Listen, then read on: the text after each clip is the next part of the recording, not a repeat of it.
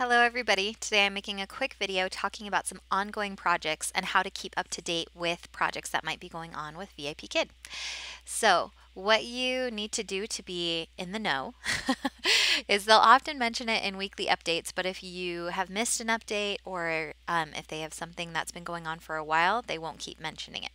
So what you do is you go into your portal, and if you go into support, and then the very last one at the bottom under others has ongoing programs. And so you can see this is where it has the Rural Education Project, the new MC Trials, the TESOL certification of completion, talking about e-cards, the Referral Clubs, the Teacher Showroom, which just ended, so they'll probably update this soon, and then the upcoming Ministry of Education regulations. So if you've been curious to find those, this is a really easy place to find anything that is currently ongoing. So just wanted to point those out.